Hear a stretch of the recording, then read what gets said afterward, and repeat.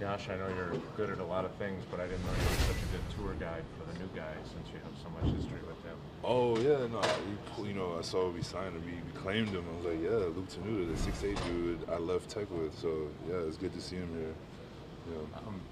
I was just saying to him, you kind of wrote a pretty good playbook for how to stay with it and find a way to become something more than just a guy fighting for a roster spot.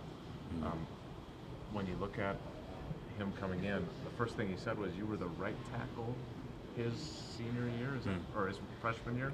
Oh right? yeah, Right? my senior year, 2018, I played right tackle. Yep. Okay.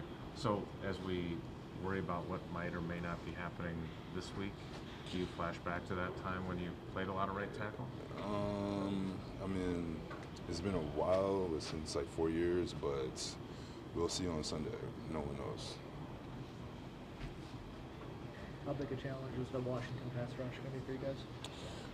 Every week we have a challenge, and I'm going to treat it like every other week. We're going to study, focus, see what tendencies, what the pass rushers are really good at, and find a way to stay in front of them so 12 can throw the ball. In moving from left to right or vice versa, can you speak to what just the differences are for an offensive lineman? I mean, pretty much just flipping your body one side to the other.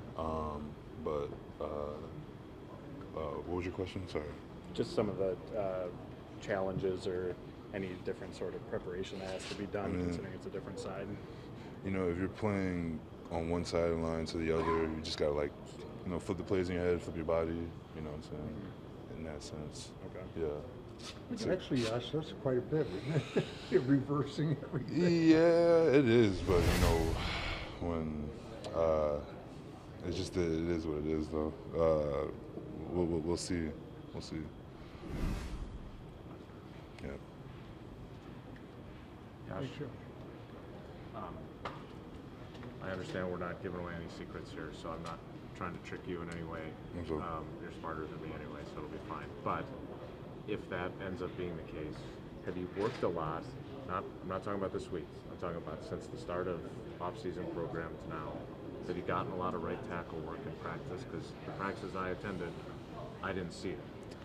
I would say, outside these walls, I've been practicing both because, with this situation, or for just to be ready, pretty much, just to be ready.